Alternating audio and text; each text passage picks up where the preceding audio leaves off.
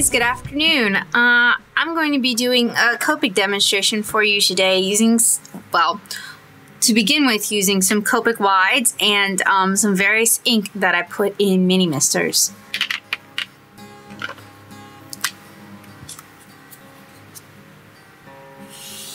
So I'm using the Copic wides to lay down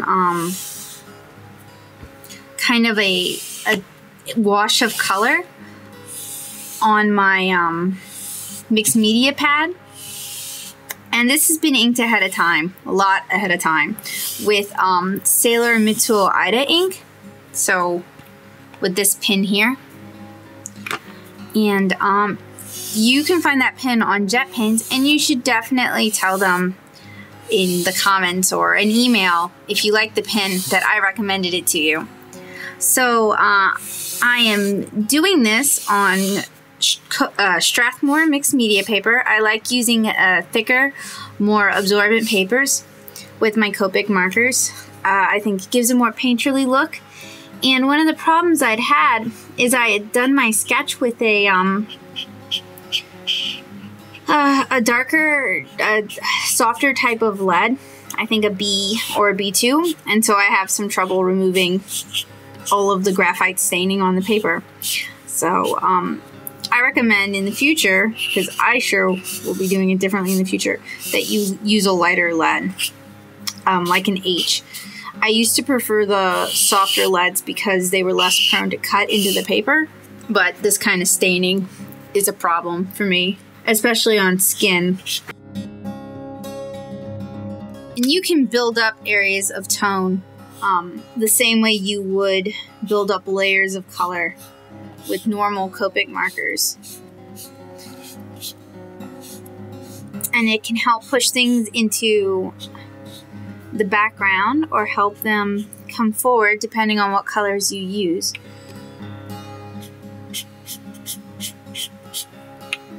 And I'm even applying some on Kara's skin because she's standing behind the hibiscus, sort of in the shade. And I know it looks kind of roughly put together right now, but it'll come together. So now that I've applied the first layer, I'm going to smooth some of it out just using the colorless blender Copic wide. And if you don't remove all of the graphite from your paper, you'll get smearing like I'm getting on her arm there. And that's because I used too soft a lead and it didn't all get removed when I was erasing. So the next thing I'm going to do is spray these mini misters here on this drawing. And this is a glass top desk, so I can easily remove it with just some Windex or a glass cleaner. I'm going to try not to spray it on her face, but otherwise I'm not too picky about where it goes. I say that, and I hit her hand in the hibiscus like right off with this very intense yellow-green. And these misters are really easy to make. I even have a tutorial for it on my YouTube channel. The only problem is they have a tendency to leak. These are actually Ranger's misters, and they're probably meant to be used with Ranger's alcohol inks. So you would think they would work okay with Copic alcohol inks, but maybe not so much. And for these kind of misters, you want to avoid putting any sort of a ink with a pigment in it or a particle, because it's going to clog up your mister and it's going to ruin it, which has happened to me a couple of times. If you want your mist to blend out a little bit, then you should apply it while your paper is still wet. If you want your mist to be to stand out more as an individual spray pattern, then you should do that after the paper is dried. Alright, so that looks like a hot mess right now. I'm gonna let it dry and then I'll come back to you guys. Actually, I think I'm actually gonna do something else. So this has colorless blender in it, and I'm just gonna try to push the ink out of Kara. You can also use a colorless blender marker to kind of push the ink around, but for this we're just trying to get a general wash. And you really want to be careful where the spray bottle's head is. It can get turned as you're using it, which is why I get some stray. And another thing is a lot of these colors will get blended out when I apply the Copic on top of it later on. So I'm mostly just trying to add quick color.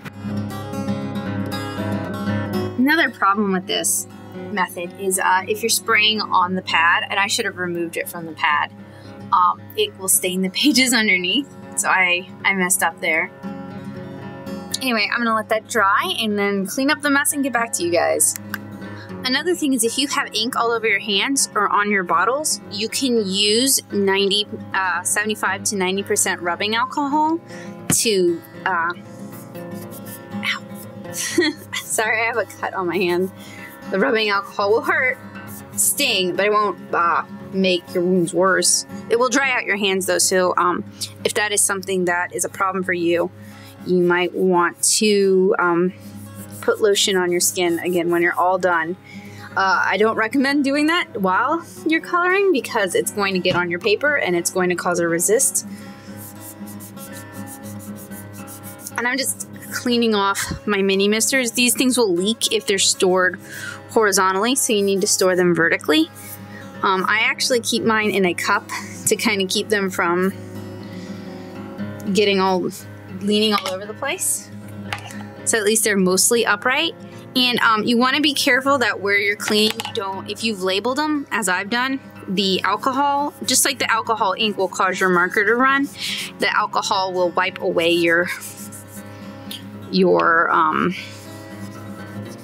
if you labeled them.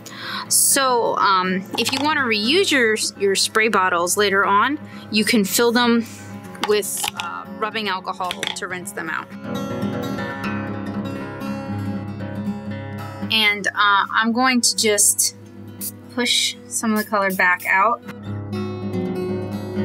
Since this just needs to dry, I can go ahead and clean up my workspace. Now you can use as you can see, it left, oh, and you can see me too. Hi guys.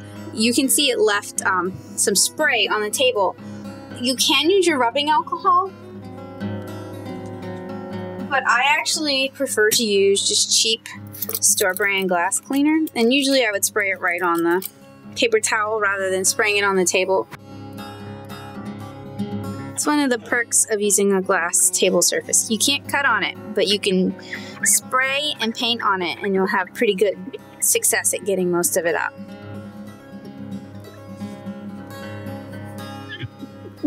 It's important to keep your work area clean because alcohol inks will transfer. Some people use them when they're doing stamping. Actually, a lot of artists use them when stamping and will even put them on their stamps. So that's another reason why it's important, lest you get a monoprint.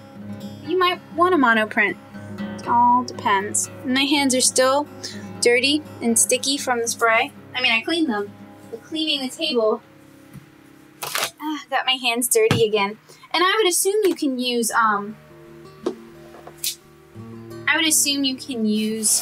like those hand sanitizer gels, since they have an alcohol base, if you would prefer something that isn't, or most of them have an alcohol base. So I would use one with an alcohol base. And see how much ink is coming off? And these were clean hands. I had just cleaned my hands. Sorry, I'm making a mess today on all sorts of things. So in addition to using Copics, I also would like to use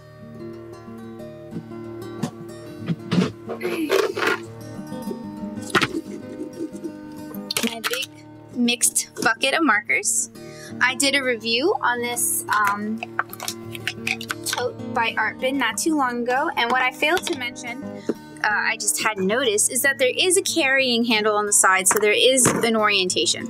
And this is too big to currently fit on my desk, so I'm going to put it on the floor. Unfortunately, you guys won't be able to see it. And I store it standing upright, but for my own ease today, I'm just going to have it open on the floor beside me. And what I like to do when I work on a marker illustration is I like to pick out my colors ahead of time. And I like to do that by swatching them on a piece of paper.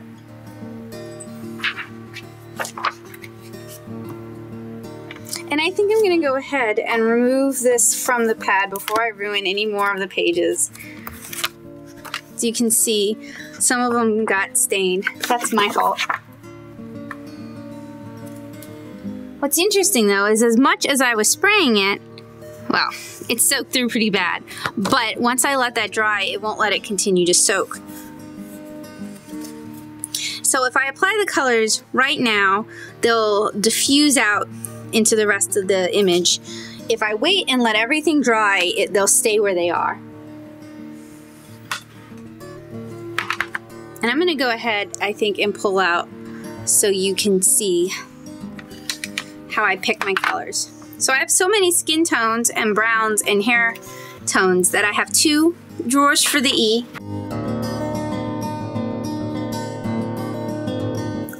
And I know I'm going to want to work with R22, I think. Yeah, like prawn.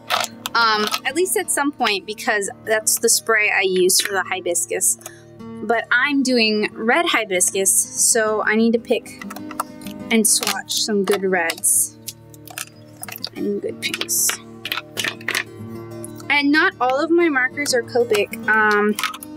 I have some Blick markers mixed in because I really like Blick markers. So these are the markers I'm going to swatch to find, I know it's a lot, to find the colors I think will work.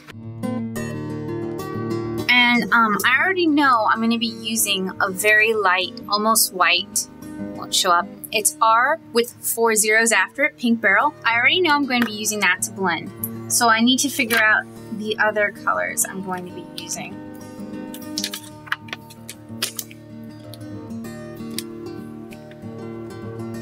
So I think I mentioned to you guys that I wanted an extension on my desk because this is taking up. Doing videos takes up all my space so that you guys can see what I'm using. Oh, I should be labeling them. And it was ordered last weekend, and it should be coming like tomorrow, maybe a little later in the week. I can't wait because this doesn't work. I don't have any room to work.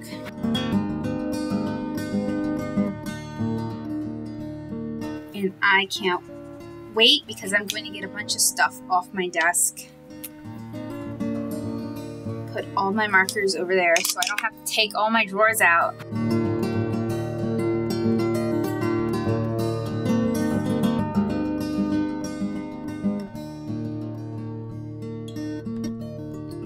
So I'm going to take all the markers I've decided to use, and for the hibiscus it's actually a lot. We'll see if I actually need all of them or not. And move them in order as best as I can, because there are a lot. Oh, got slightly out of order. Out of the way. And I'm going to take this down because I'm not recording with 2 cameras. I told you this is too tight.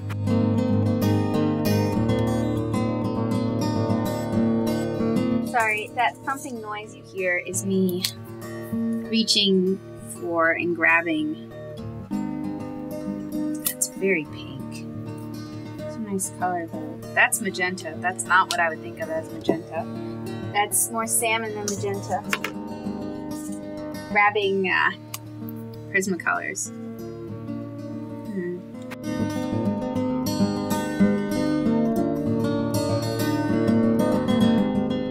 I like to do as much as my figuring out ahead of time as I possibly can. It makes it a lot easier when I'm going through and getting the piece rendered. I have a lot of good greens in Prismacolor, so maybe I should do that. I also have some pretty good ones in here.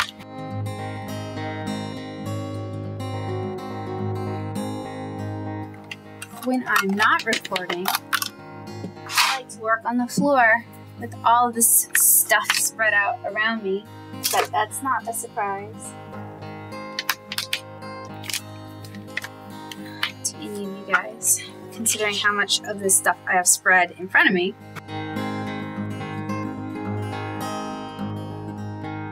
So my local plaza had this super good sale on everything. It was like a 30% off sale on things, even things that had already been marked down. So or things that just like never go on sale, things that are like always good sellers for them.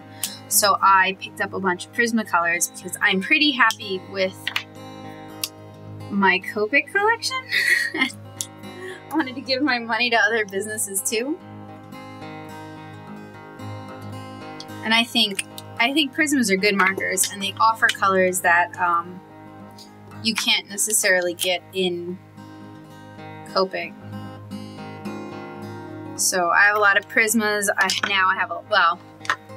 have a pretty good amount of Prismas now. I have a pretty good amount of Copics now, but I've been collecting for like over 10 years. And when I went to Japan as part of a school trip, I picked up a lot as well. And I am not a Prismacolor or Copic or Shinhan or Blick rep, so whatever opinions I may give during this demonstration are entirely my own opinions.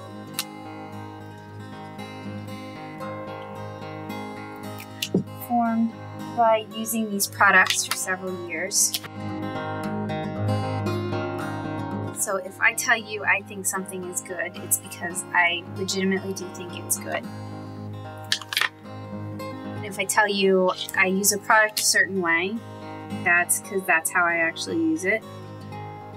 So this G28 is almost not quite the same color as PB31. It's a little bit greener. So if you have trouble getting Copic markers in your area, but you can get a hold of open stock Prismacolors, PB31, like you care about that one color. But there are analogs. I haven't sat down. That would take a lot more money than I'm willing to spend to sit down and figure out all of the analogs.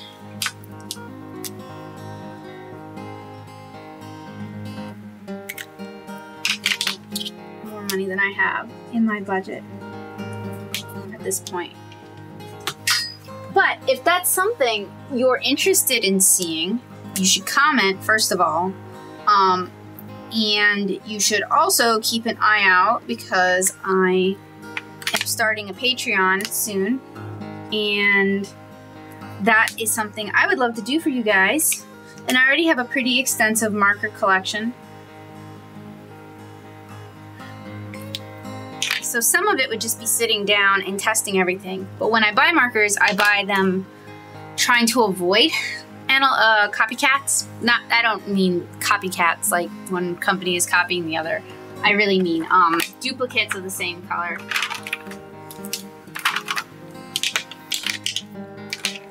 So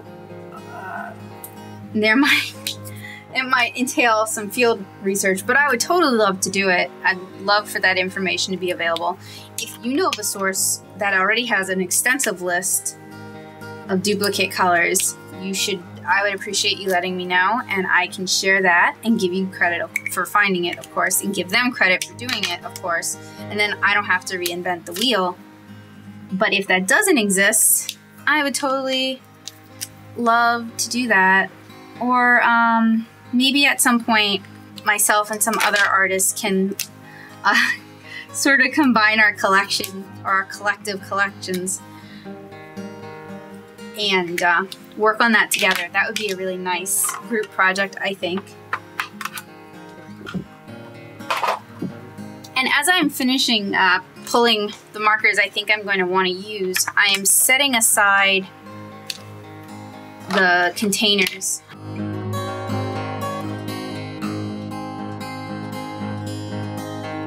And I think I've talked to you guys in the past about how much I really like Blick's new studio brush markers. You can see I have a pretty fair amount mixed in.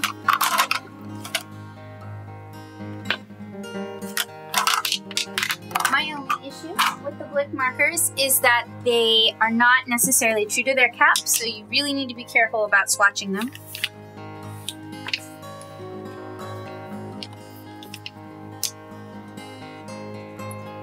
So what I'm going to do is I'm going to do the background flowers, I'm going to do Kara's skin, Kara's hair, and then I'm going to decide on what color I want to make her dress. I'm sort of thinking magenta, but that could completely change once I see how everything else looks.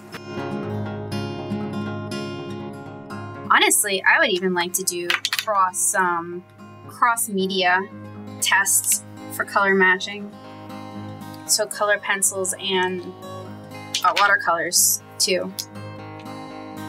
I guess I should pick like a base standard that most people can easily find reference photos of. So I might make Copic markers my base standard, since people are familiar with them and there's a lot of information about them available online. And then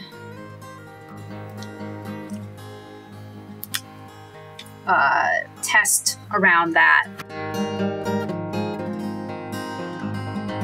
So if any other YouTubers watches this video and is like, that's a really good idea, I'm gonna do it, would you please like leave me a comment or send me an email? Because I'd love to work with you on that, and I have a pretty large collection, and I've been doing art supply reviews for several years now, so you know, I think that would be like a cool group thing.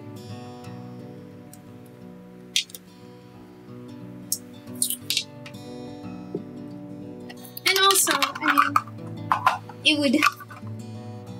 it would be nice if you did not come up with the idea independently of this video. It would be nice if I could make some money off of it too. Because reviewing art supply sure isn't paying my bills right now. Not even close. And it generates a lot of bills.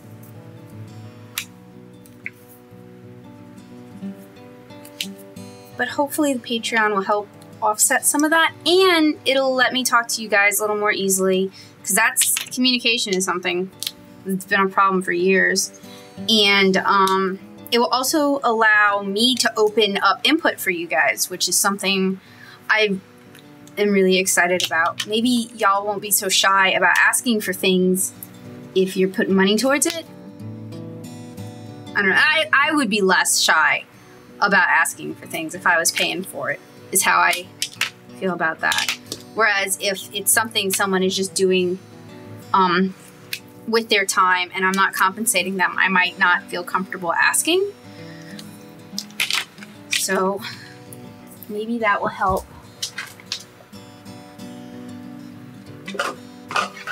I mean, maybe not, for all I know.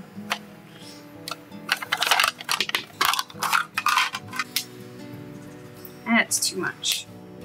I want to do kind of a faint blue-green shadow underneath it all on Kara's face. That might work. It might look horrible. We'll find out, right? Find out together. That's how this works. So this purple is going to be the real shadow, and this is going to be the cast shadow from the leaves and stuff. Now I have all these markers. It's time to start working my way through them.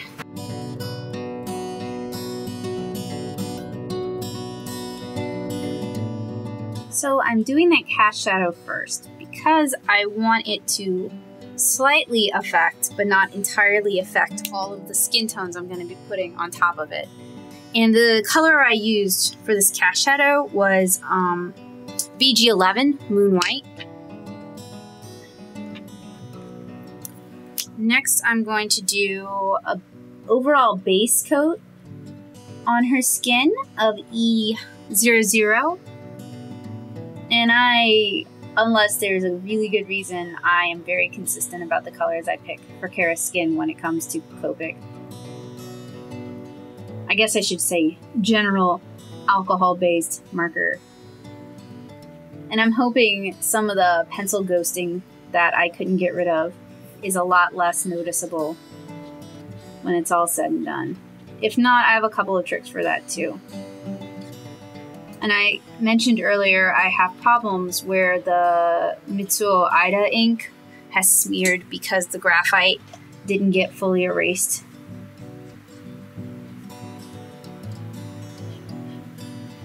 And that's because I used a very soft graphite. I guess it left some on the paper still.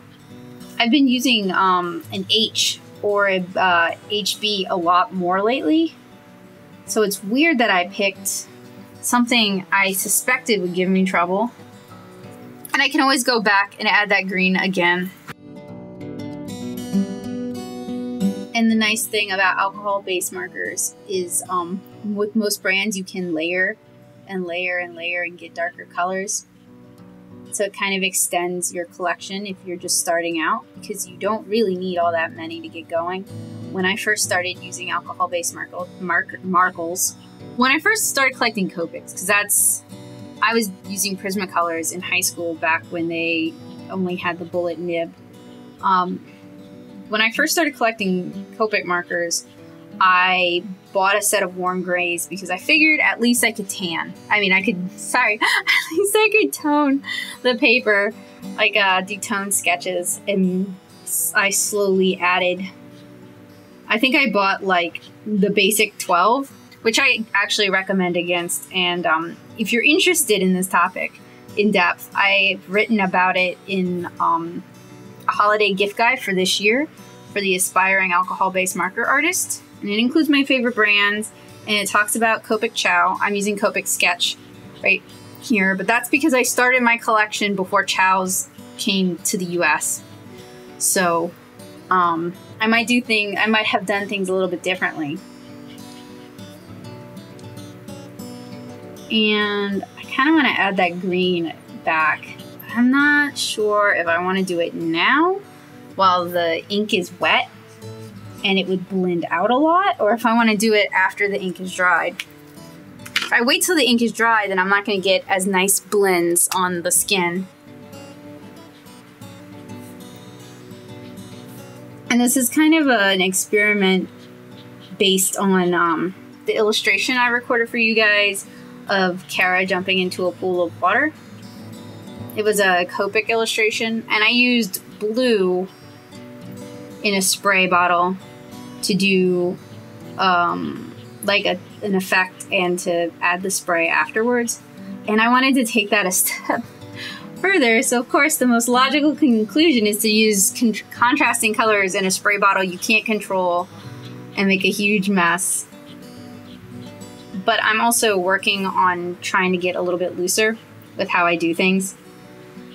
So if that doesn't force me to get looser,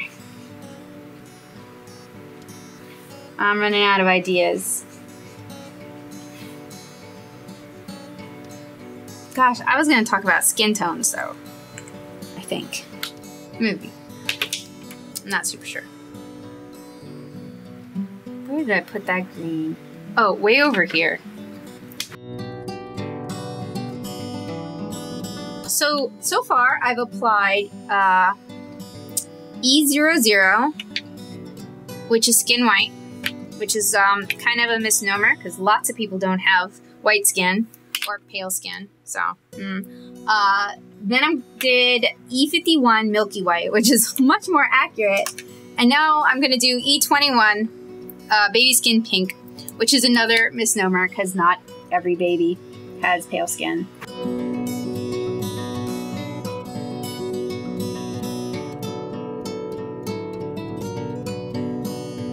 I might even end up doing a darker shadow of blue-green because I think it's Moon White I'm using. Moon White is nice, but it is a little too... it gets lost. And as you can see, those pink splotches I was doing, other than in Kara's hand, and I promise by the time the flowers are rendered, you're not even gonna notice. I hope. That's the plan, right? So, I'm going to use Shell, which is a Blick marker. It's a very pale pink. I like it a lot. To start putting in blush and Kara's lips and certain types of shadows. So the shadow under the nose and the lips and like a little hint at the top of the ears and underneath her chin and her elbow. And then I'm going to use Copic's E93 Tea Rose. I mean, I basically think that, nobody asked, but I basically think that color names should be based on flowers and pigments rather than on things that we can arbitrarily change the color of or people's skin tones. So you can see where that graphite is still ghosting. I can pull in even more so you can see my sad shame. But it looks okay. I mean, it's not super bad, and the blush I've been putting down looks pretty good. I might even, I'm trying to decide if I want to do the cast shadow now. I guess I can do it now. So this is a blue violet, which is good where skin has met skin, or under the nose, or under her lip, or in her dimple, or under the hair. And it's kind of a warmer cast shadow. It's a lot warmer than that blue green I'm using to kind of imply like a floral cast shadow. It's also much less shy, less fugitive, I guess, than the moon green. And I know there are some artists who can do just the most beautiful, almost iridescent shadows, and they do these just really brave color choices. I ought to link them. I don't remember to link them for you guys. Just kind of softening some of the blends. Probably go back in later and add even more. And I'm actually going to grab... actually, I could do Moon White for the shading on Kara's eyes, because that would make some sense now, wouldn't it? And I probably need to find a color a little bit darker than Moon White. I think I swatched this. This is Aqua. I'm gonna put Aqua aside because I might want to use it and I might not. Really depends on how this goes. And I'm using E34 Oriental. See, it's a skin tone. This is what we were talking about, where I don't care for when you name colors after skin tones. I'm gonna continue to knock in shadows, cast shadows with this, and maybe even do some light freckles. I like to do several layers of freckles. I have freckles, and that's how my freckles look. They've like built up. Some of them are faded, some of them are they're darker than others. So I like to draw freckles like that. And I'm probably going to darken up the blush on her cheeks as well, because it's starting to get low. Oh yeah, freckles. No, blush first, then freckles. And I also sometimes like to do a hint of like sun-kissed blush on the tops of the shoulders. Especially if I'm doing freckles, because that's what tends to happen, is you get a little bit of sunburn before you get freckles. So I do that on the tops of the arm, maybe along the collarbone. And I mostly just work back and forth with the colors. Okay, I want to let that dry and then do the freckles. If you don't let the ink, the alcohol ink dry, it will dissipate, so you don't get as strong a color reaction. Strong a outline, better term.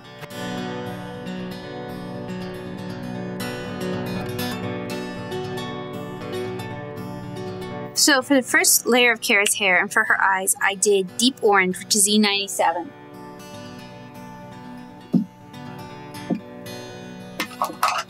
And for colors I know I'm not going to go back to, I go ahead and put them away. Since I am limited on space right now.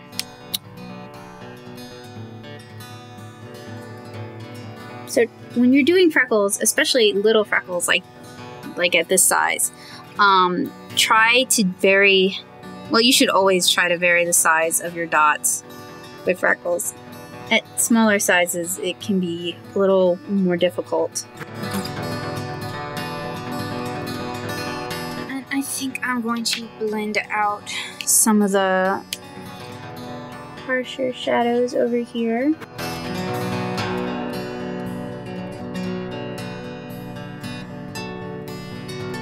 So with most mediums, I've found that being patient, which is hard for me, I'm not a patient person, being patient helps you get the best results, going back and forth on something, tweaking it and fixing it. Oh, sorry, that was my phone. Okay, so for the next layer of hair and eyes, I'm doing E08, which is just a normal brown. Sorry, I'll get back to you guys. Sorry about that. I'm running a Cyber Monday sale, and I had a couple of questions on my Twitter about products, and I wanted to get I wanted to respond as soon as possible, because I mean, if somebody has to wait 3 hours for you to respond, they're probably going to decide to take their business elsewhere. So I'm doing another layer of freckles in, I want to say, yeah, light suntan, E13, another misnomer. And I think I was interrupted while I was doing her hair with E08.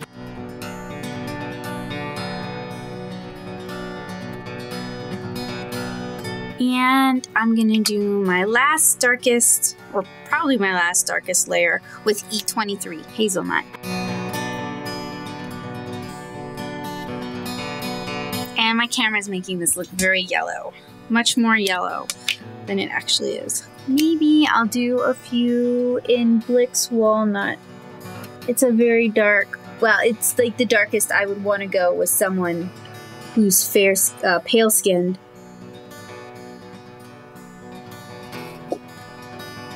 For freckles. But, might as well show you guys. See, I have freckles. And some are darker than others. And like we said, I'm gonna go ahead and clear up what's out so I have room for other things. And it sure sounds like my phone is blowing up today. Did I pick up that? No, I didn't. Good. Knock the green back a little bit.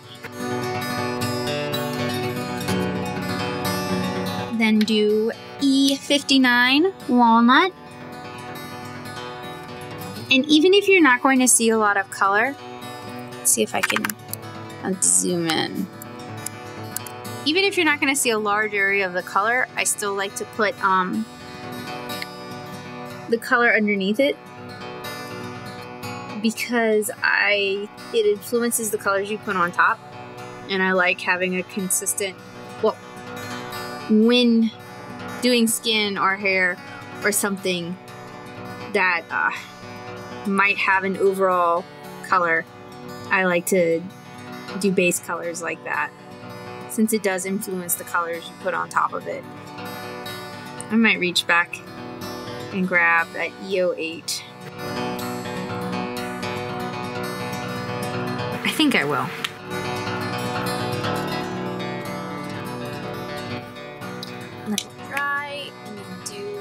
another layer, I think. So while I'm waiting on that, I might as well, maybe not, maybe I should do those at the end. I think the next thing I'm going to do is probably do the leaves and then fill in the background.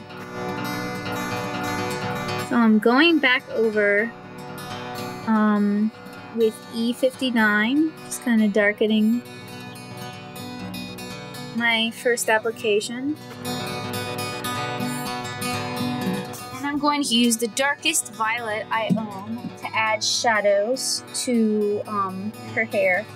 I say this as I'm looking down at my other marker color box, wondering if there's any of those that I would like better or would make a better choice.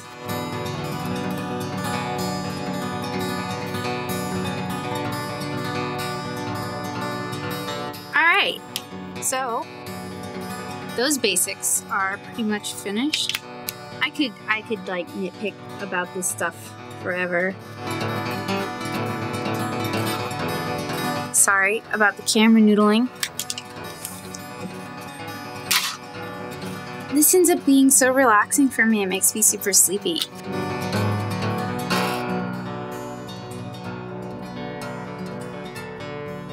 Now, for leaves that are more, leaves and objects that are more in the foreground, I'm going to use a yellow-green as their base color. And that'll help push things forward. And I find that Prismacolor markers are a little bit gummier than Copic markers. They just tend to stick and squeak a little more, which doesn't make them bad. It just, well, it makes them not the markers I usually reach for. I've been trying to make an effort to use all of my marker collection more. However, the nibs are nice and soft. And if you want to prevent streaking, like you can see here, all you really need to do is go over the layer again with the same color. It'll make the color a little bit darker. So what I actually like to do is I like to sometimes pre-saturate the area with a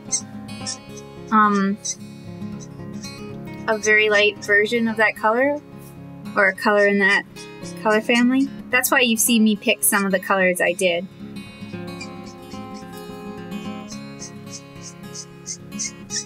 It just helps to fully saturate the paper and allows the dye to better disperse.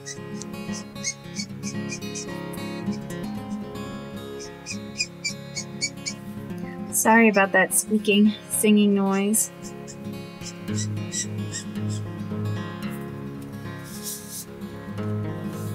So this is going to be exciting, right?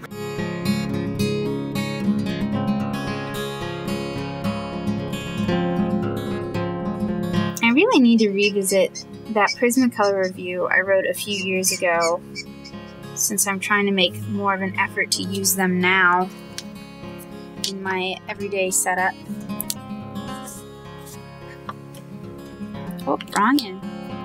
I'm not a fan of the bullet nib.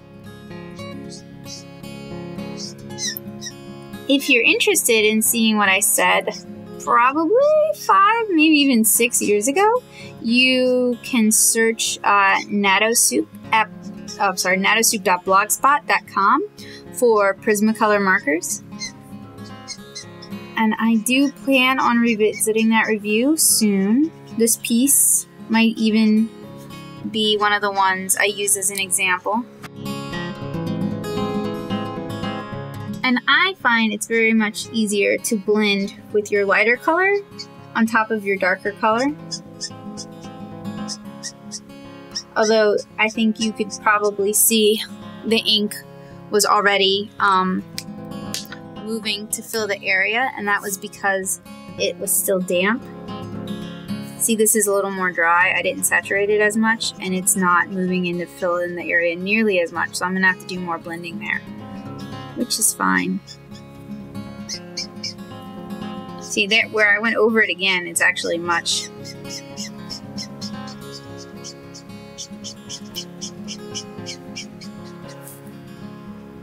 darker, and you can see the pink is already getting kind of pushed out. I just wanted it to kind of influence the colors that went on top of it, to desaturate them a little, and to help tie the whole thing together, since some of the color choices are going to be very different from each other.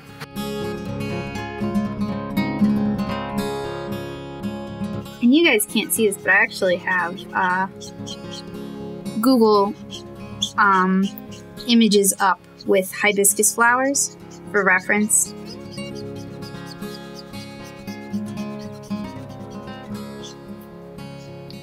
Just to sort of help me pick my colors and apply shadows and lines. And I do actually have a cutting mat.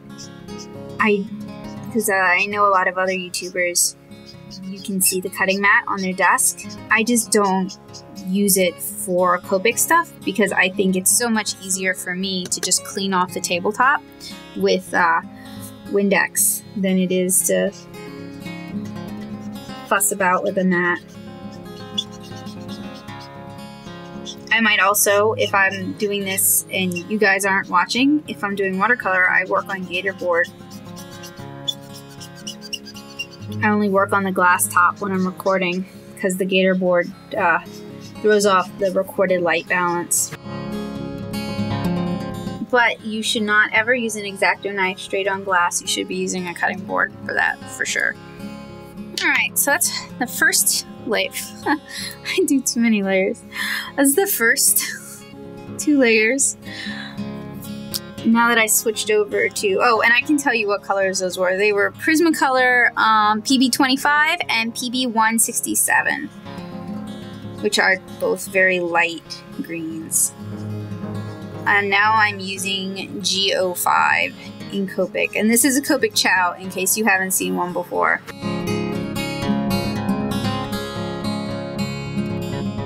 And the nice thing about alcohol markers is that I can do all of this layering and I don't have to wait until anything is dry, because it doesn't scrub the paper the way water-based markers tend to scrub and pill the paper. Which is why so many artists, when they're doing the cheap art supply challenge, if they're using water-based markers, they will get like the wrecked paper. It's because you can get water-based markers to work in your favor. It really depends on what brand you buy. It makes a big difference. Up and Up's markers, their super tip markers are actually phenomenal if you want to treat them like they're an alcohol-based marker.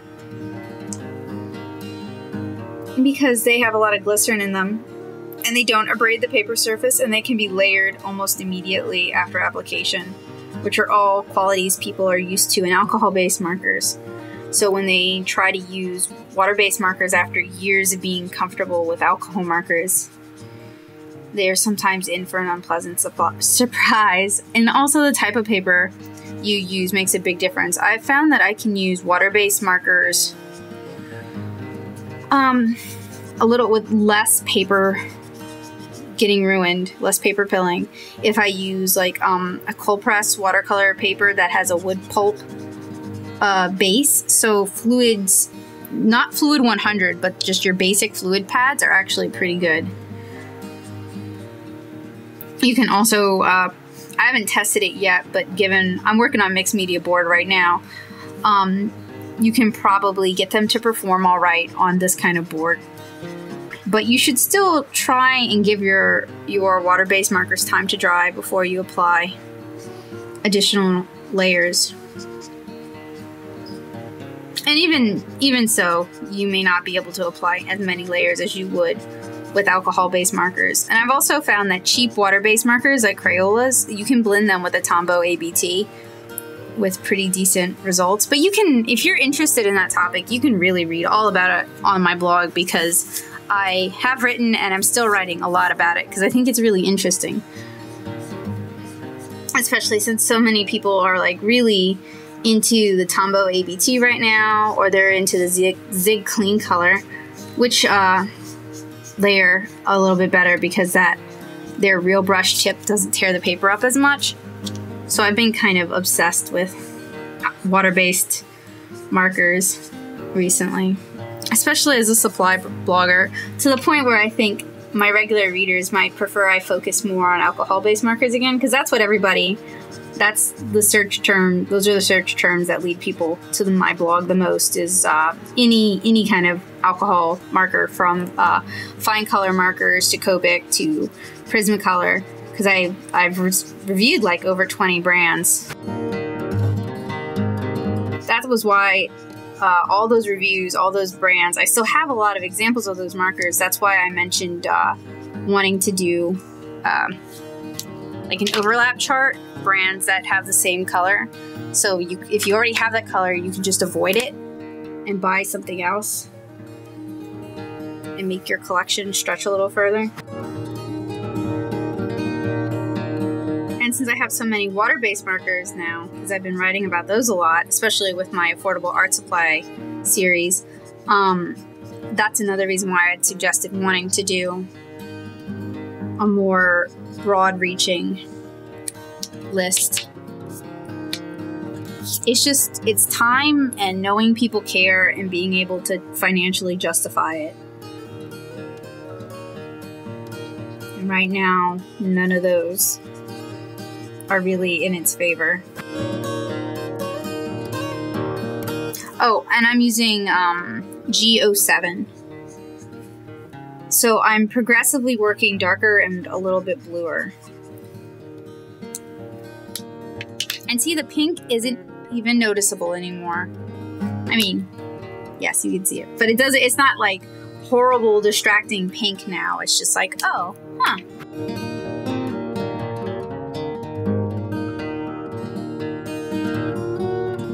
So what are your favorite brands to work with? Especially if you like something other than Copic.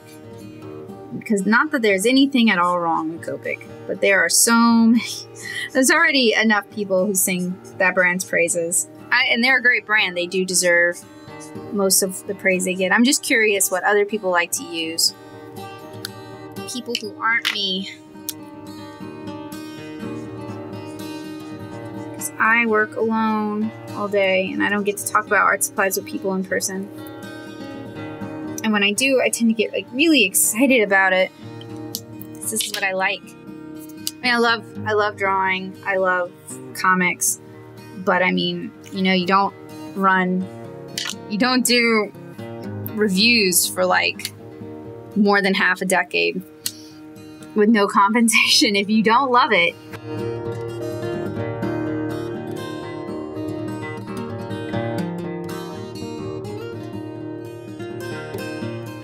There's something so soothing about doing this that it's putting me to sleep.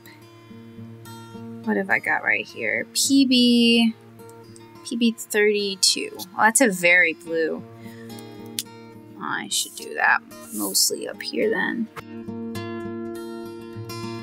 I tried watching ASMR videos, and I enjoy them, especially, wow.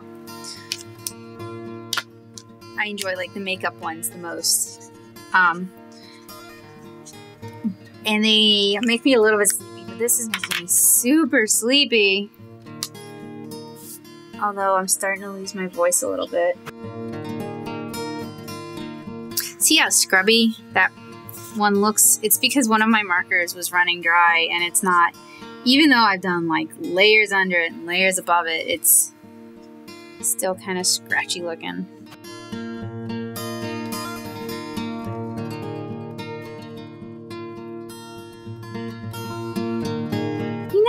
Another weird thing is that I really like doing summer scenes when the weather's starting to get cold, and I really like doing winter scenes in the middle of summer. I guess it's because it reminds me of other weather, maybe better weather. Alright, I'm gonna put my greens away now, I think. Although I could even lighten this up a bit with a very yellow green. Ah, you know what I ought to do? I ought to do the shadow of her legs.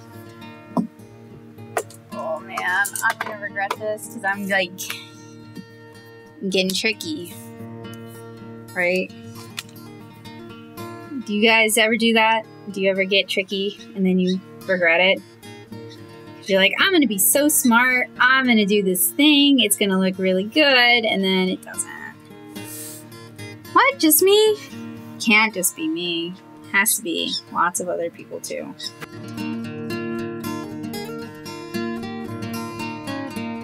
So far, not horrible. Not as bad as I perhaps feared. And you know what? It's when you do the tricky things, it's when you do the things that you might totally flub, that's when you grow the most as an artist. So, because if it works, you learned a new trick. Got something good to do now. And if it doesn't work, well, that's okay. I kind of like it. So, don't be afraid of not getting it right the first time or not getting it right because you learned something. And if you're still in school and you're like, well, you know, that's all well and good, but my teacher is not going to let that fly. What you really ought to do is, look, bring the thing you tried and the thing that failed, bring it in. Show them, explain what you did, explain what you were going for. There are a lot of teachers who are actually pretty cool. They just need to know that you did the work. Although I did have a teacher in undergrad who was not pretty cool at all. And sometimes things would go pear-shaped at the 11th hour, and he was not appreciative of that. And he would also be like, well, you need to try more things, but then get upset about them failing. So I say that with a caveat. Your mileage may vary. You might have a teacher who's kind of a jerk. If that's the case, I apologize. You can point them in my direction, I guess. You can feed me to them. I'll be your sacrificial lamb. Ah, there goes the cap. For all that's worth. Really though, where did that cap go? Oh, there it is, okay.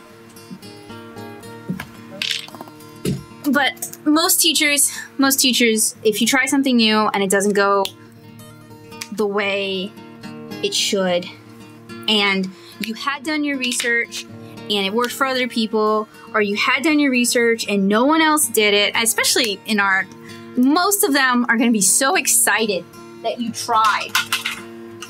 Most of them are not going to really care that it failed unless there's like a gallery opening, and they might help you salvage it into something you can actually put up. You know, they're just going to be excited to see that you're pushing your boundaries. And I'll be proud of you.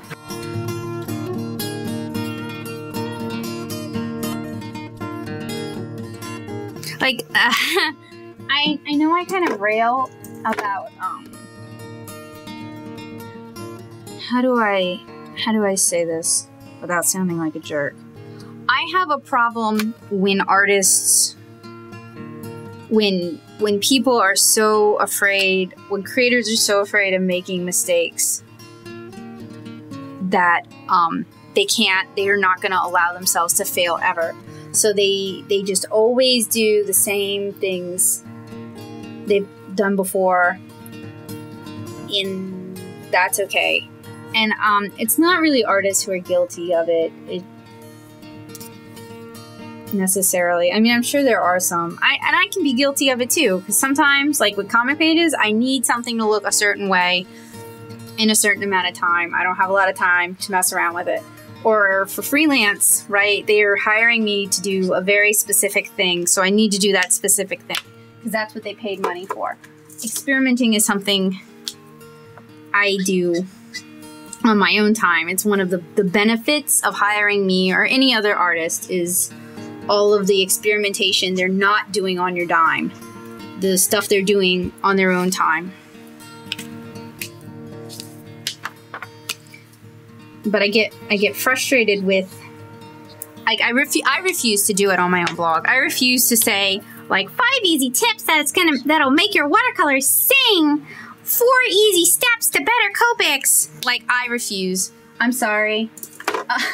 Unless it's cleanly erase your pencil lines and store your markers in the correct orientation. There is no surefire go-to, always works, that doesn't look boring. I'm trying to decide.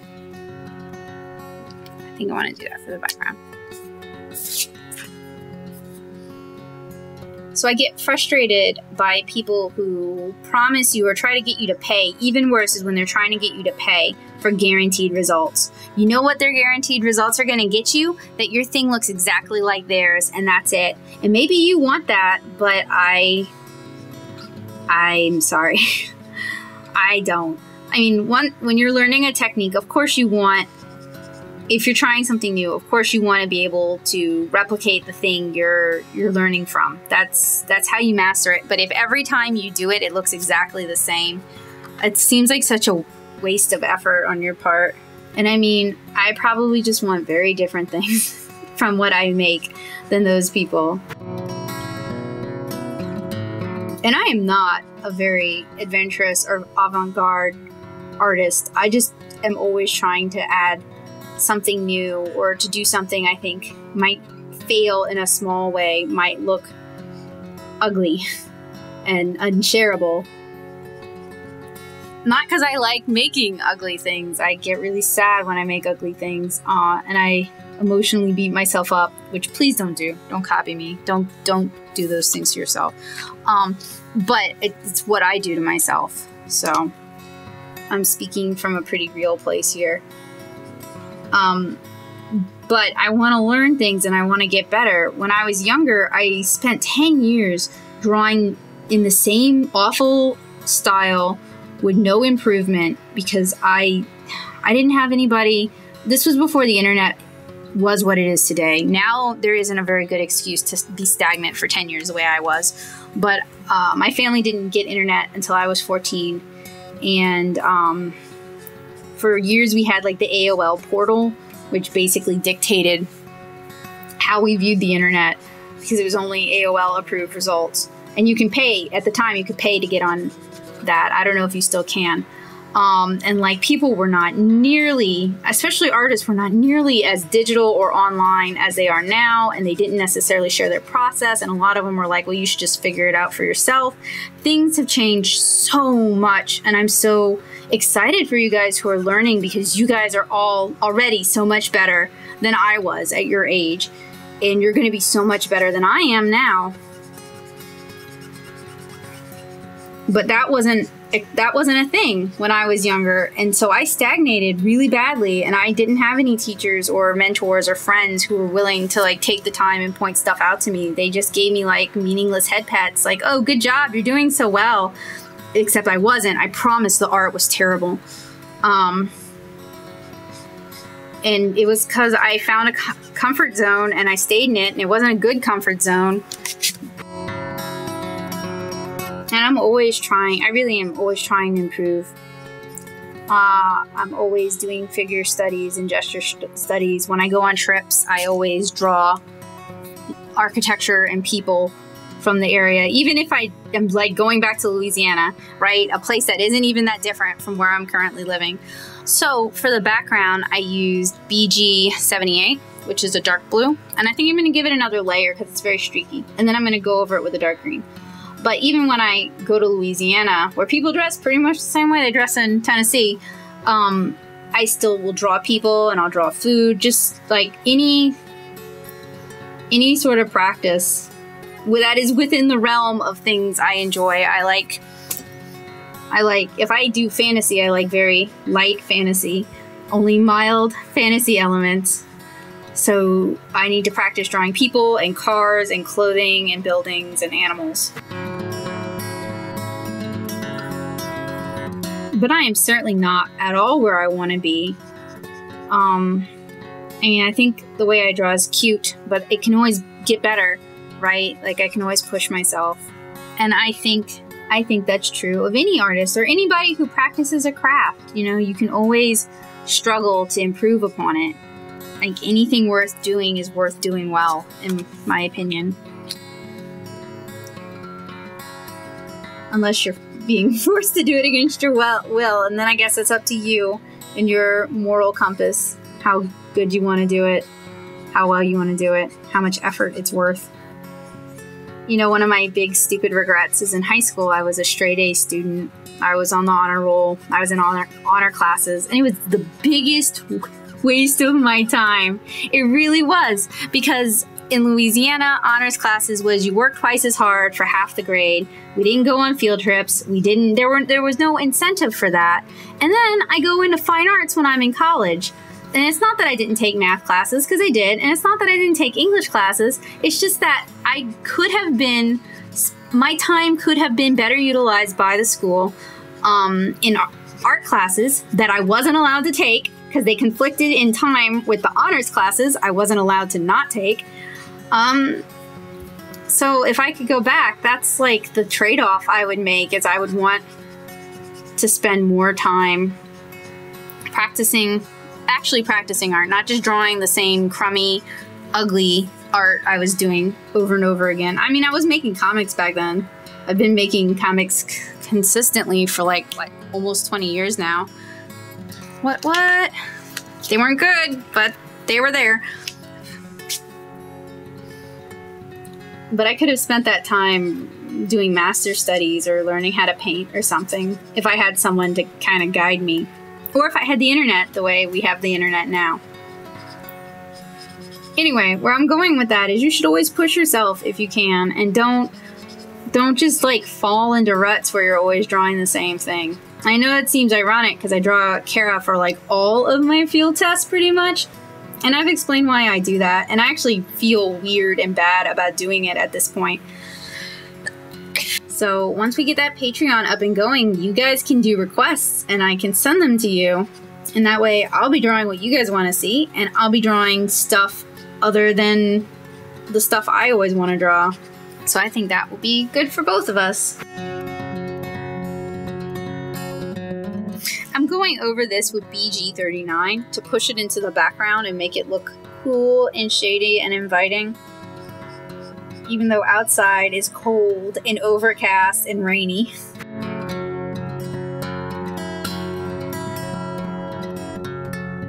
Maybe I'll take a nap when this is done. Also, though, I want to do enough of these examples to be able to start have better Copic examples in my online store. Which, I mean, you guys have missed the Cyber Monday sale, sadly. It was 30% off anything in my shop. So that includes commissions, that includes, I put in a bunch of original watercolors, like big ones too, 11 by 14 watercolors on Arches paper. I have Lucky Dip bags, all of that, like anything were on sale for 30% off. And now they're not. Now they're back to normal price. Normal, Becca gets to pay her bills price if you buy this. Okay, so we're like really almost done.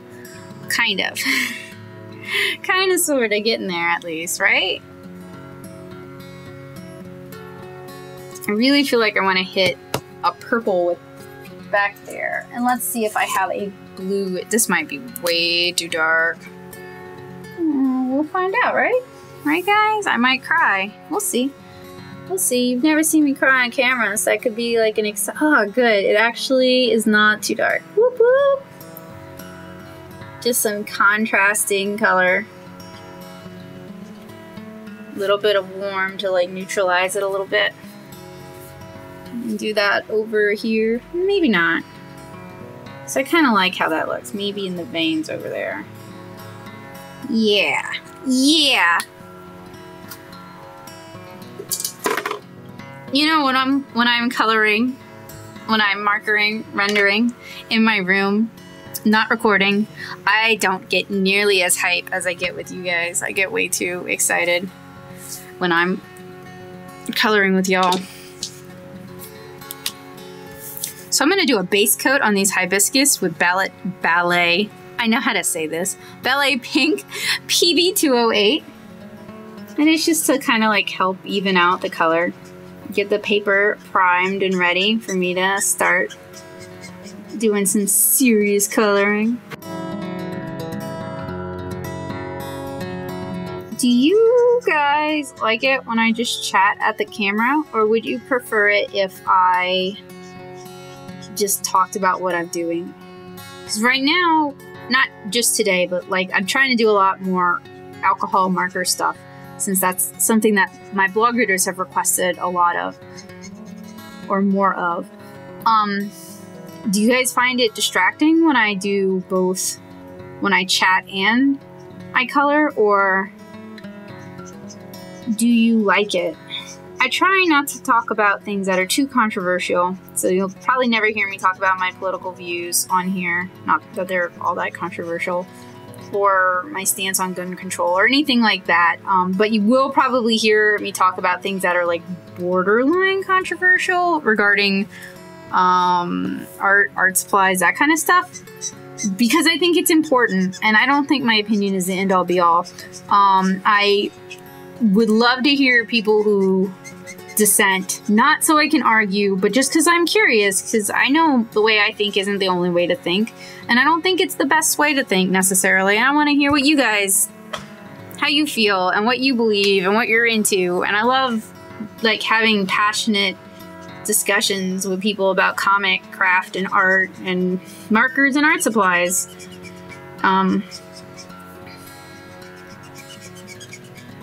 I also like feel strongly about like art education, both when people are kind of getting taken advantage of and they're overpaying for it, which bothers me because that kind of happened to me.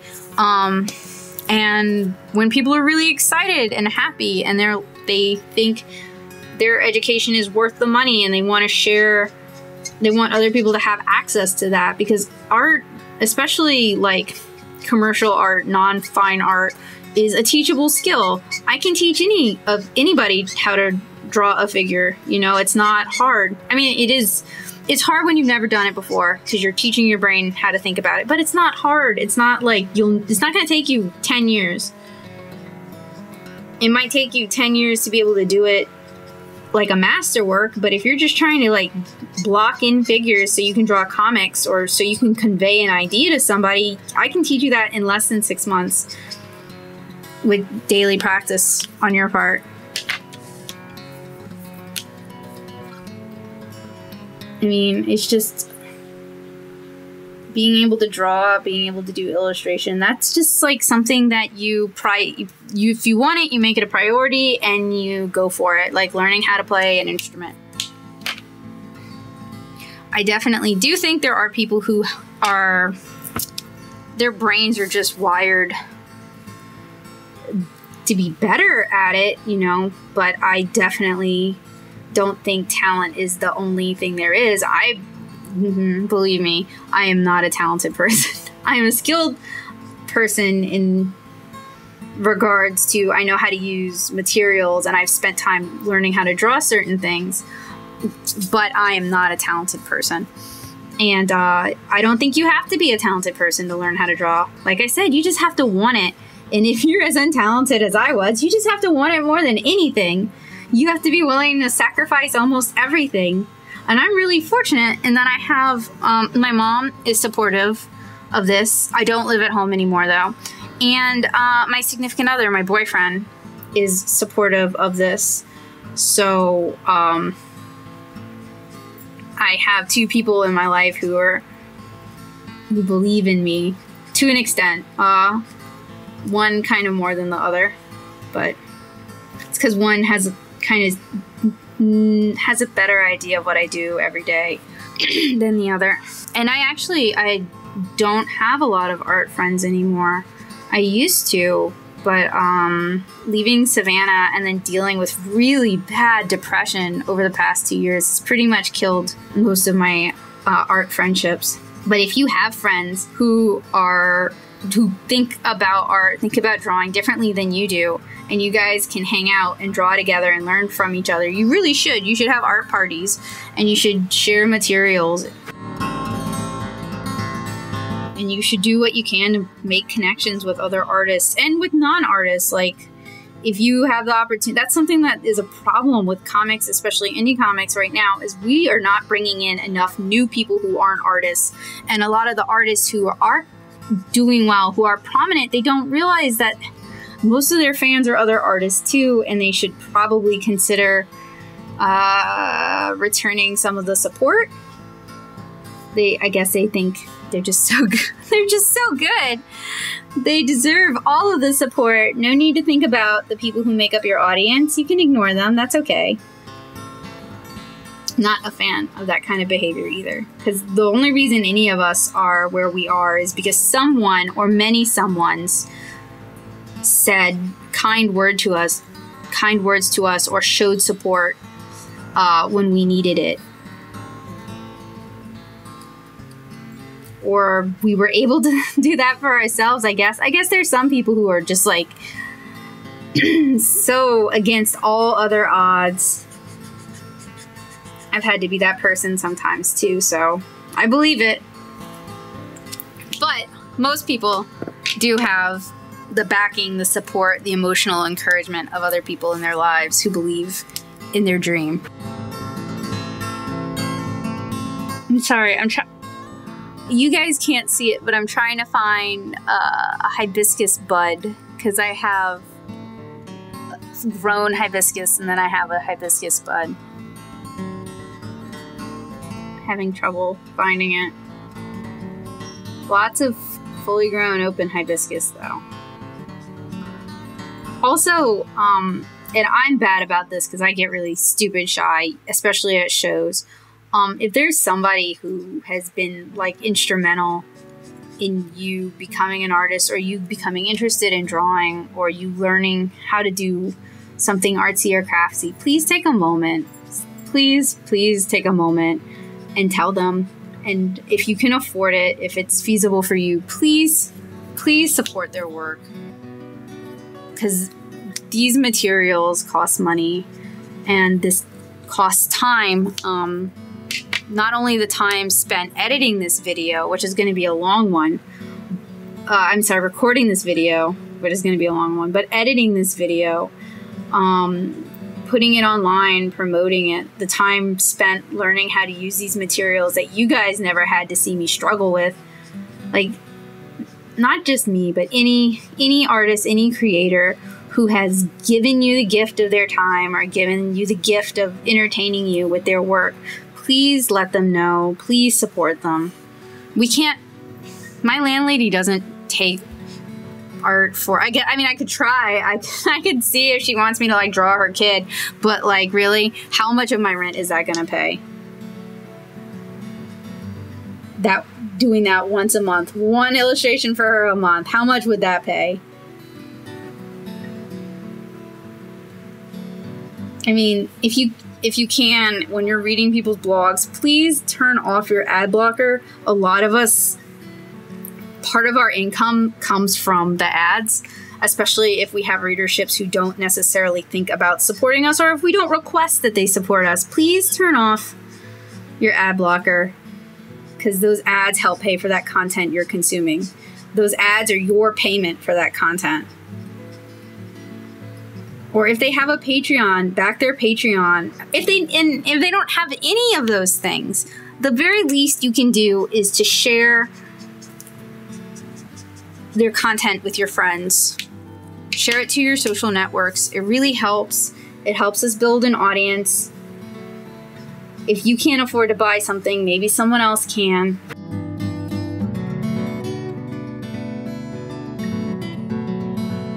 I know it probably seems like I'm nagging at this point, but it is a really big deal. It's a really big problem.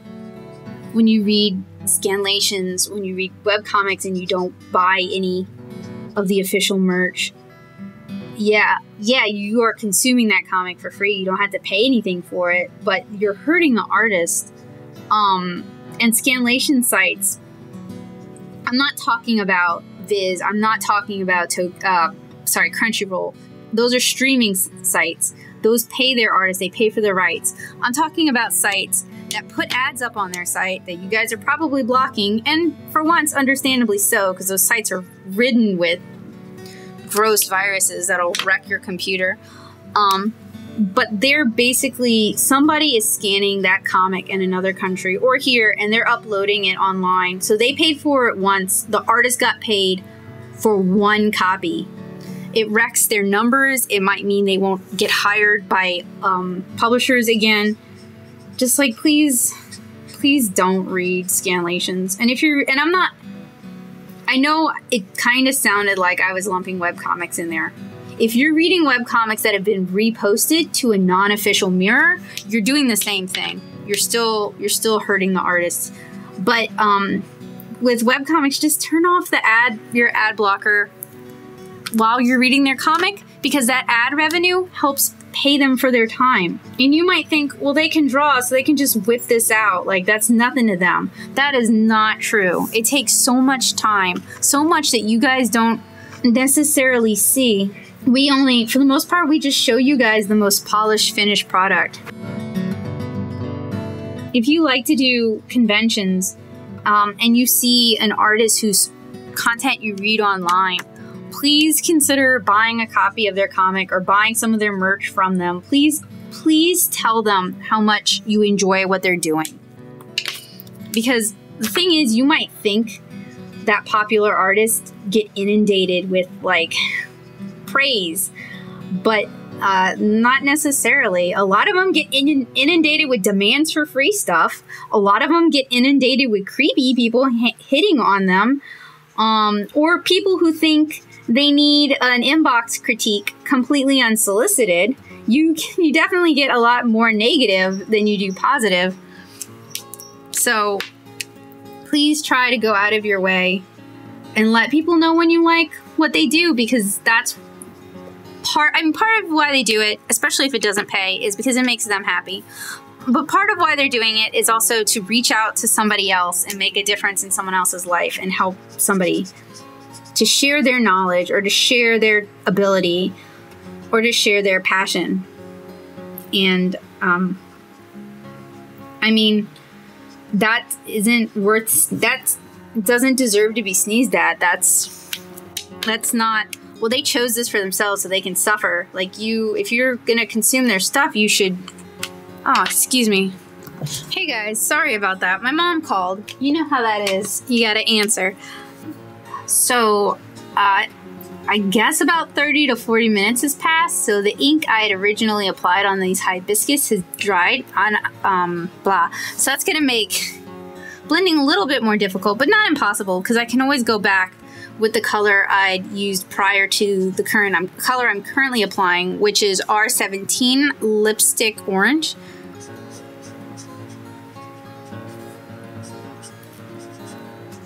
Oh, dang it, hang on. Oh, okay. I wasn't sure if it had paused. I had to go investigate what my cat was doing. He's being very quiet, and since he is a 66-year-old male Russian blue, those of you guys with male cats know he is probably getting into trouble. But as long as he's not peeing on the carpet, I will deal with that trouble later. Actually, I can hear him getting into his food downstairs, so that's what he's doing. He's just getting a bite to eat. I guess hearing me talk all day has made him hungry. He's kind of hanging out up here with me while I was recording, while I am recording.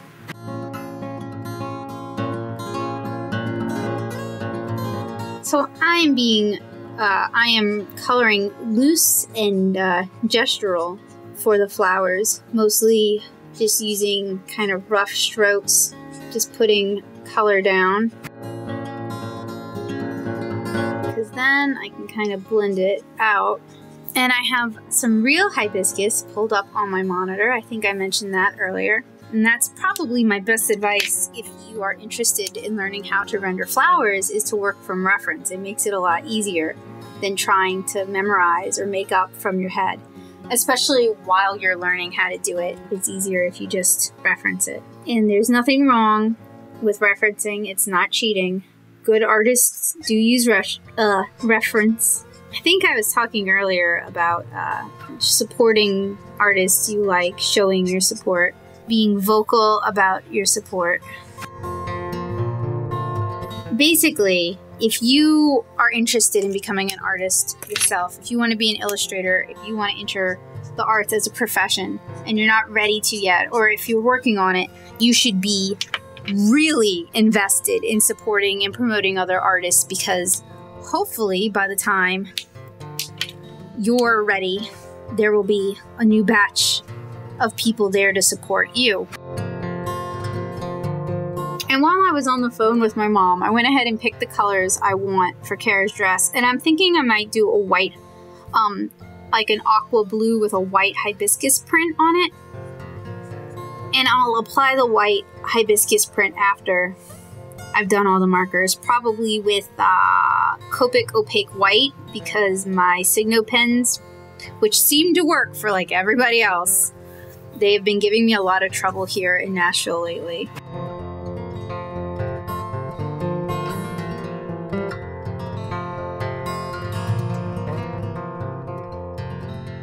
So yeah, please do let me know if you enjoy me talking through the whole videos, or for portions of it like this, if you'd rather I just work to music or work quietly. The talk the whole time videos are actually some of the easiest to edit, because it doesn't require finding music and it doesn't require speeding it up. But I really just want to compromise with you guys and work to make this channel something you find useful and something you enjoy. So please don't be shy. And if you would like to see something, if you'd like to see a technique, or you'd like to see me cover a material, my focus is markers, pretty much all kinds of markers. I've even started messing around with acrylic markers. And last night I recorded a Posca tutorial. Watercolors, so pretty much all kinds of watercolors. Some digital. It's not my favorite, but I do use digital a lot, especially for my freelance work. Inks, pencils, that kind of stuff. Drier media, I guess. I don't really do acrylics. I don't do oils. Sorry, Cat wants in the bathroom, but there's nothing in the bathroom for Cat. Not food, not litter box, those are elsewhere. I'm not in the bathroom. No one else is in the bathroom, Cat. Oh, wanders off, okay. See you, Bo. If you'd like to see me do an art challenge, I'll probably be doing the cheap, I feel like I've been doing the cheap art supplies since MechaCon in August, because I'm in the middle of reviewing a bunch of different store brand art supplies. But if you guys would like to see a video of me working with them, it might even be a little bit cheating, because I have so much experience with them now. I can just be like, and do this and do this and do this. Ah, look, it looks fine. And that's not fair. So that's not fair. But if you'd like to see that, I can do that. Or if you'd like video tutorials on how to use cheap art supplies and get decent results, please let me know. Please comment. If you have a friend who you think would enjoy my videos, please send my channel to them. Encourage them to chat with me. If you're not comfortable leaving a comment, I am super active on Twitter. Not so much since I cut my finger, but super active in general. And my handle is nattosoup, N-A-T-T-O-S-O-U-P. I also have an Instagram. It is also nattosoup, N-A-T-T-O-S-O-U-P. I have a Facebook fan page, nattosoup, N-A-T-T-O-S-O-U-P. And you can find years worth of art tutorials, art process, art progress, and art supply reviews on my blog, nattosoup, at blogspot.blogspot.com. I also have a Tumblr, although I use it a lot less frequently than Instagram. And I have a backlog of messages right now. Hi guys, I'm not ignoring you. I can't type to respond. Or rather, I can, but it would take me 2 weeks to type something. If you're more comfortable talking to me on Tumblr, that is fine. And you can always send me an email, and you can find my email address on my blog. So there are lots of ways to get a hold of me. I do polls on my blog every 2 weeks to find out things about my audience, what they'd like to see, what kind of art they make, because I do care about you guys, and I know some of you guys are very shy, like myself, and I want to make this easier for both of us. Okay, so now I'm starting to color the yellow stamens. And I'd already put down some light green in the stamens, and part of it was because with flowers, yellows, as long as they're not yellow oranges, often have a lot of green in them. And also to just kind of unify things, to bring some green up in here. And I'm coloring this with Blick 096, which is called Buttercream. I told y'all when I said I like using Blick markers, I wasn't just giving lip service. I really do, and I'm not paid to say that. I think they are a great start to alcohol-based coloring, and I mean, they're not refillable and you can't replace the nibs. So really, if you really get into this and you want to do it for a while, I think you should start investing in Copics where you can afford it. If you ever see them on sale, take advantage of it.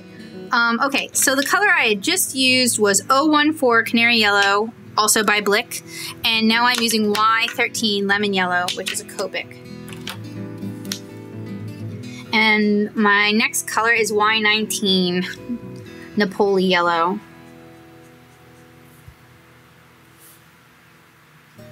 And Blick markers handle almost as the same as Copic markers do.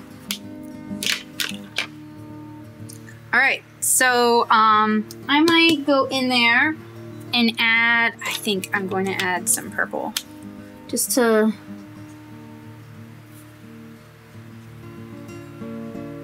yeah.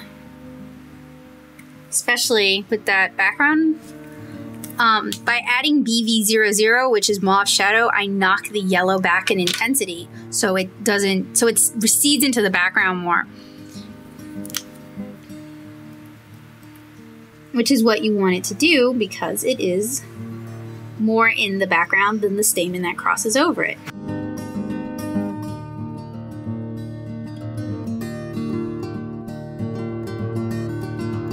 And if you get some of the red, okay, with Copics or pretty much any alcohol marker, red is your most staining color. It's going to, once you put red down, especially darker reds like this, it's hard to get it pushed back. You can cover it up with a darker color. You can try to bleach it out with the colorless blender, but it's a very permanent color.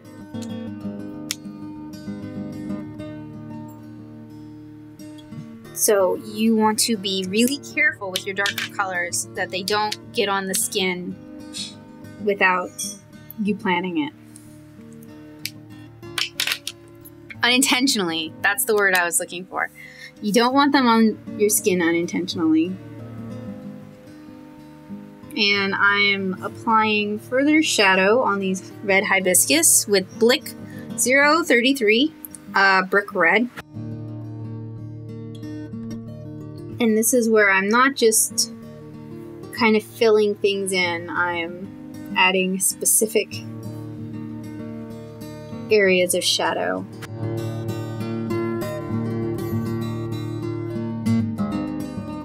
And I may end up going over a lot of this with lipstick red and just darkening it up, making it a punchier red than it currently is. Right now it's like pink with dark shadows, which is fine. Hibiscus do come in pink and even a blue. Lots of colors. And I thought about doing like magenta hibiscus. And do you remember all of those sprays? Yeah, you can kind of see it. They're like pretty much gone now, aren't they? Oh yeah, lipstick red. I told you they weren't going to be a big deal. In fact, I may end up reapplying them because I kind of liked it. in certain areas with discretion. I mean, when you have a random element, like a spray or flicked pigment onto the page, or just anything that's kind of out of your control, I think it adds a bit more dynamism, makes your piece look a little more dynamic than it did before. Probably because the random application of pigments introduces a little bit of chaos. And chaos is all about movement. There. Sort of punch that back a little bit. Maybe even go in with lipstick orange. Another thing, if you want to punch up, make your thing look more dynamic, is high contrast areas. I'm trying to see if I have, I think I picked it up. I'm gonna have to get it. I'm gonna darken this background, I think.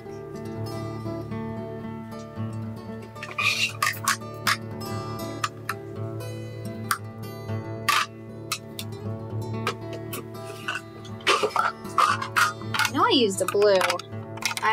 Yeah, it's just in the wrong. I'm gonna darken the background up too, because it's going to make everything else pop a little bit more. And it's gonna look a lot better, I think. Higher areas of contrast. Do you guys have any tips for rendering or coloring dynamically that I've missed out on that you'd like to share? If so, you should let me know in the comments and I will totally give you credit. I'll give you a signal boost for your insider information. Speaking of chaotic dynamism, I would like to learn how to paint with acrylics on Yupo. Not acrylics, I'm sorry. Alcohol inks on Yupo. I have Yupo, and I have alcohol inks, and I have a desire to learn, a burning desire to learn. So it's all about just making time for it. Making it a priority at some point. Ooh, that's a good purple. It's less intense than Argyle. Has a little bit of a strong smell though. Have you guys noticed that some colors of alcohol-based markers smell stronger than others? I have a blue-green in the Shinhan collection that like pretty much knocks me on my butt because it's so intense. And I've heard people say they don't like the Blick markers because they smell too strongly. They must be using different colors than I am because I haven't encountered that problem with Blick. But this purple is definitely a strong one. It's a shame. I guess the sites ought to list like intensity of alcohol odor would probably help some people in their purchase. Alright, so I think... Oh shit. Shoot! I knocked my hard drive on the ground. And it was going, and I hope it's okay. I had been transferring files. It looks like it's still plugged in. I guess the file's finished transferring. Sorry, I have to double check now because it's gonna make me a little nervous. Looks okay. I'm trying to clear files off my external my SIM cards because these videos take up a lot of space.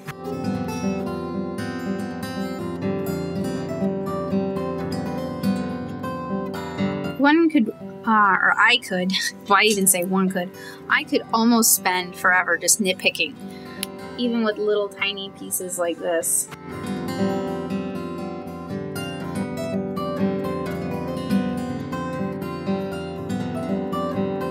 Having a bum finger really affects your ability to hold down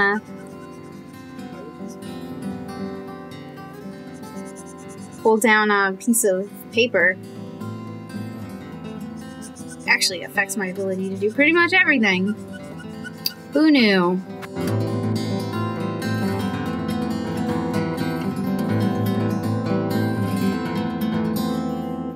So the first 2 layers of her dress were applied with BG13, which is a mint green, though it doesn't, it looks more like toothpaste mint than mint the plant.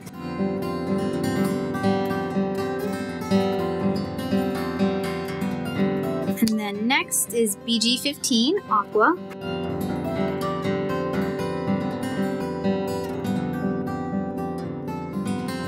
And I'm letting the brush do a lot of the work, flicking it, kind of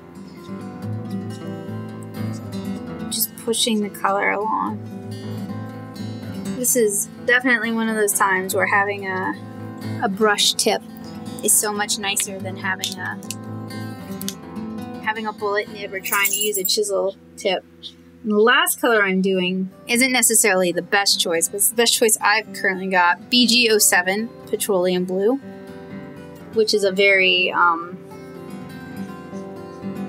I think of it as a very strong color. It's not the sort of color you would necessarily find in nature. And I'm going to blend some parts of it into the rest using BG15 Aqua again. And I think I'm even going to, here's that ballet pink. Use, maybe not even ballet pink. Let's see what this looks like. This is Tuscan Red. It is probably too red. It is too red. Let's try, what are you? Flagstone Red. Also probably too red. Yes, also too red. Alright, I guess that leaves me with ballet pink. And that's really pushing the color because it's so white, or so light. There's a lot of, there's less color and more blender fluid. I just wanted to do like, cast sort of shadow, like a reflected shadow from the rose. Let's see, where are you? Come here. Brick red, huh? Ugh, too red. How bad is Poppy? Ugh, too orange. Might be the best we're gonna get. And then I'll probably go back into that a little bit with the blue. And then last thing I'm gonna do with the markers is go back into the background and darken it up some more.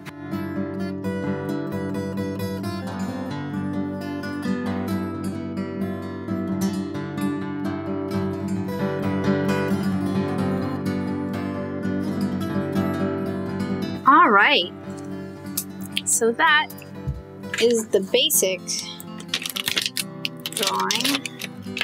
Watercolor, not watercolor, Copic. Sorry, illustration.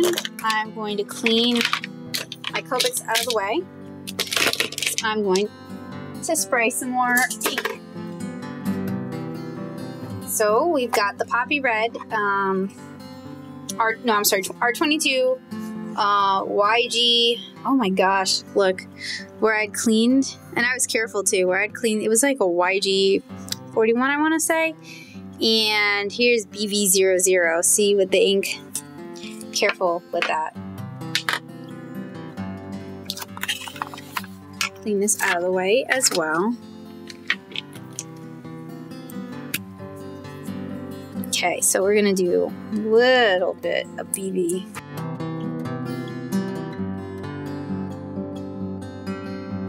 And the YG is going to push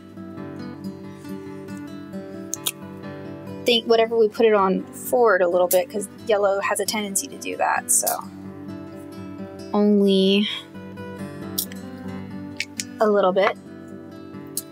And then the R22. See how it's quickly being absorbed? It's because the paper has basically been primed to take it. So I'm gonna let that dry out, and then I'm gonna do the design on the front of her dress. All right, so I'm going to draw in my hibiscus dress pattern, and then I'm going to white it out basically. And again, I have my reference on my computer screen. I'm sorry that you guys can't see it. I could share it with you, but that would be effort. And I am drawing the print really big because Kara is really little. And one of my lazy ways of demonstrating her scale is with oversized prints. I also just think they look kind of cute.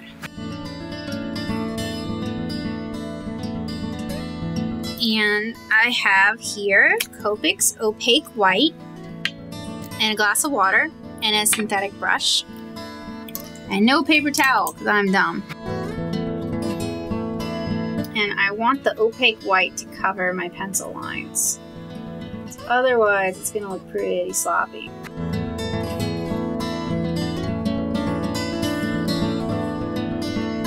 And I like to use a synthetic brush for this because I don't want to wreck one of my nice natural fiber brushes with the potential of dried opaque white.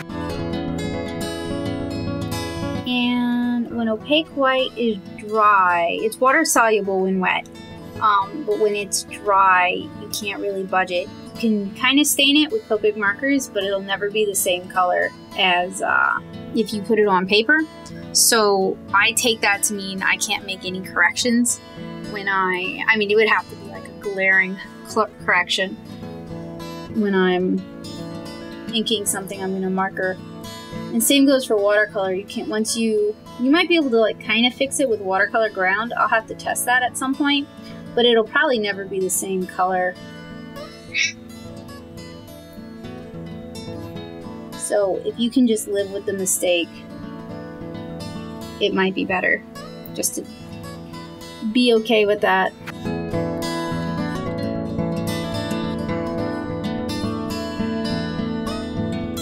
And I really should clean my table before I did this part because it's sticky from the various ink I sprayed.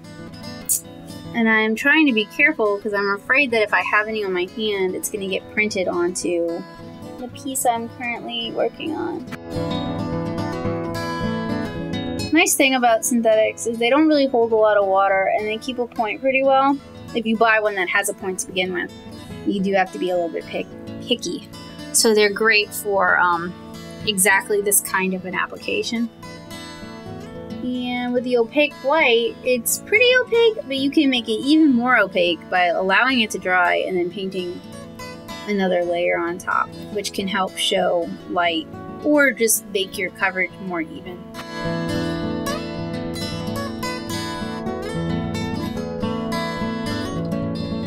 Alright, so now just the normal little highlights. And some people like to use a Signo gel pen for this, and I used to like to use a Signo gel pen for this, but I can't get them to work for me anymore, even brand new ones, so it's okay. Just go a little more old school.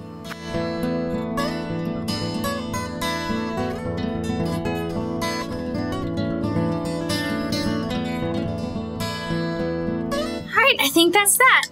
I hope you guys enjoyed my demonstration using Copic Wide, Copic Various ink in spray bottles, Copic Blick Prismacolor and Shinhan Twin Touch alcohol-based markers, and Copic Various ink all on Strathmore mixed media paper, the highest series they've got. Have a good day, guys. Bye!